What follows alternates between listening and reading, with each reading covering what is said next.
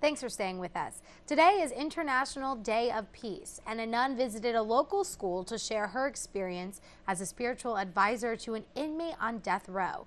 Sister Helen Prejean spoke to a standing room only crowd at Mount DeSales Academy in Macon. She told the students about how she became pen pals with an inmate at Louisiana's Angola State Prison and then started to visit him.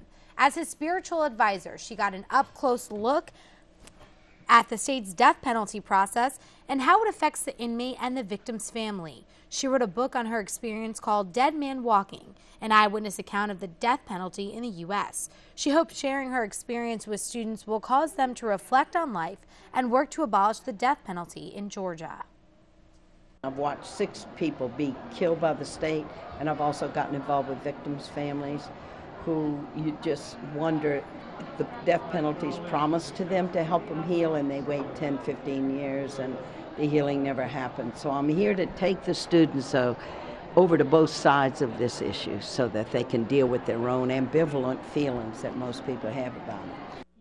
Sister Prejean's book was #1 on the New York Times bestseller list for 31 weeks. The book was also turned into a movie back in 1996 starring Susan Sarandon and Sean Penn.